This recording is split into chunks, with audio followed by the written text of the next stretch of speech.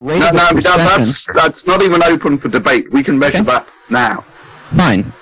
Let's say that's the case. So how long do you believe it's been receding for? What's the age of the moon, according to you? It's almost the same time as the formation of the Earth, 4.5 billion years, give or take. 4.5 billion years. Okay, so it's been moving away from the Earth for 4.5 billion years. Correct. And what was its initial position? It's about halfway, about half the distance it currently is, so about 200 million kilometers. And it was the same size? 200,000 kilometers. And it was the same size? Of course. Uh-huh. And so I forget which law it is. Basically, if you move in twice the distance, you quadruple the attraction, the gravity. I don't remember the specific law, and that would have catastrophic effects upon the Earth. Such as?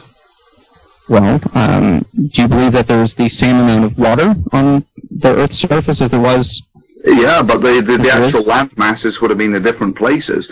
And so what if the tides are 4 times as high? I mean, all that means is you get a tidal range that's 4 times as big. So what? I mean, why is that going to be catastrophic to a planet which has no human life on it? I'm just saying it sounds like it would be a pretty gnarly place to live.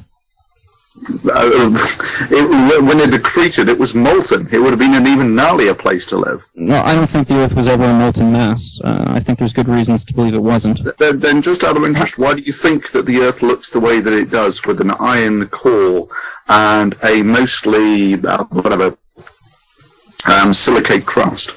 Well, there's no doubt that the center of the Earth is largely molten. Actually, the center of the Earth is solid, but there's an iron core that's solid. It's several thousand degrees, but then there's a molten region, a plastic region, and then you get up to the crust. Right. So, I mean, that doesn't mean the entire mass was molten. Well, why? Do you actually have an explanation that accounts for why the Earth it looks the way that it does? Because it was made why is that there way? heavy stuff in the middle? Because it was made that way. So when you come across a puddle, do you assume that it was made that way, or that it was actually it's a formation of gravity and the landscape? Sir, I think you've committed the fallacy of equivocation. A puddle and a planet are not exactly the same thing.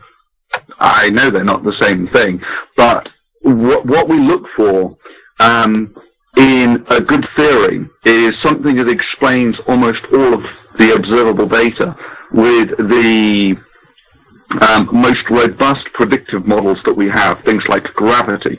So here's what you want to do. You want to create really what your worldview is a metaphysical research program. You want to explain everything by way of natural processes, and you don't want to allow for any other possibility in the door. Is that right? Oh, well, the thing is that what distinguishes a good model from a bad model? Oh, are you asking me that as a question? Yeah, so for instance, if I say this pen was made in a factory, or this pen is a metaphysical extrapolation of the invisible pink unicorn, both of those account for this pen existing, but which one of those is a better model? Right, which one of those do you apply a naturalistic model or a metaphysical model to account for the existence of I think that's a straw man. You're saying that every situation where a metaphysical entity can be appealed to is equally vacuous as your pink unicorn or whatever example. In this case, we're talking about the creation of the world. Okay. Well, let's use your God. Did your God create this pen? As in its current form, did he take the matter and arrange it into the? Is that a blue pen? Purple, but whatever. Purple. Sorry, the webcam. Anyways, yeah. Did he actually himself arrange the matter into that exact configuration as you now hold it? No, he didn't. And why do you say that? Why don't you apply your metaphysical model to this pen? Why do you reject a metaphysical model for the existence of this pen? Okay, I would say that I reject the metaphysical explanation for that pen simply because I know that men create pens. Inductive reasoning. I suppose that is inductive, and it's not deductive, which means I could be wrong. Yeah, yeah, you could. But the reason that you use inductive reasoning is because it's generally, it's more reliable than other things. It has a track record of actually being right, of actually being a useful predictive model. Hold on, you also said that there was a possibility of being wrong. Is that also true?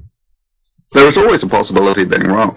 And I agree with that. And the difference is between induction and deductive. When you do a deductive argument, you always guarantee the certainty of the conclusion. With induction, because you're always going from the specific to the general, you never guarantee the certainty of the conclusion. So what we did here is we said that we took a general principle which says men create pens. We took an individual instance of the pen and said, therefore, men create pens. Or, sorry, excuse me, therefore, that pen is likely to be made by humans. But I suppose, since I do believe in God, it is possible for God to create a pen, and that could be the one that you happen to pick up. So, but that's just never a model that you apply in your day-to-day life, because it is not a useful model.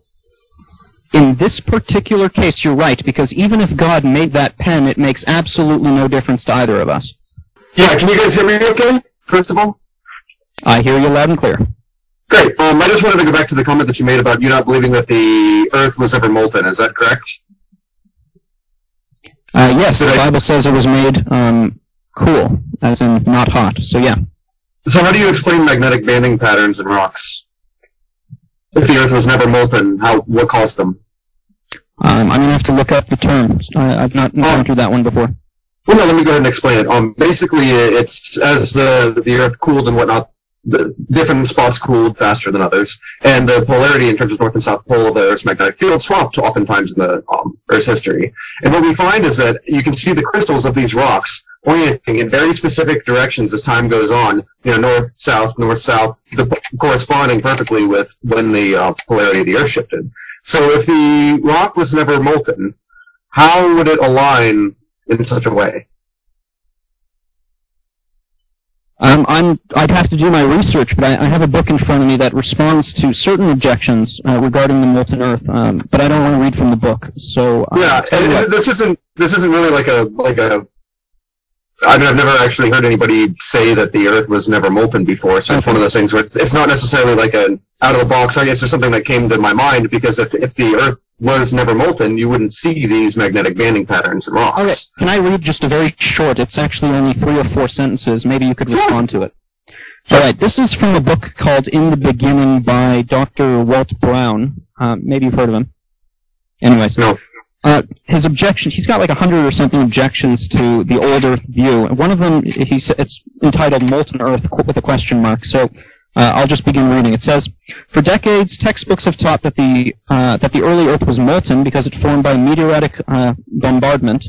If so, the heat released by the impacts would have melted the entire Earth many times over. He gives a reference. I'm not sure what it's to. Had Earth ever been molten, dense, and had it ever been molten or dense, non-reactive chemical elements, such as gold, would have sunk to Earth's core. Gold is 70% denser than lead, yet it is found on Earth's surface. Therefore, the entire Earth was never molten and did not form by meteor bombardment. He gives a few other arguments, too. Just before John comes back, for the sake of those that are watching, Walt Brown, whether a doctor or not, is the originator of the hydrate plate theory.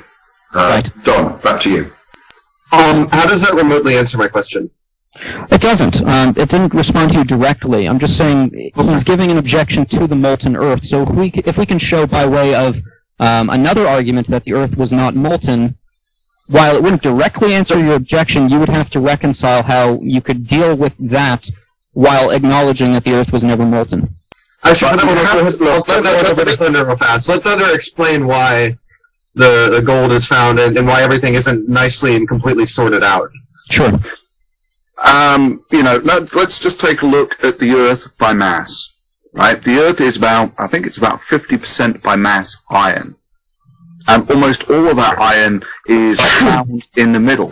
And the reason it's found in the middle is because the Earth was molten and most of the heavy stuff did sink. But that's not the only mechanism that is functioning here. There is chemical retention, there is late bombardment.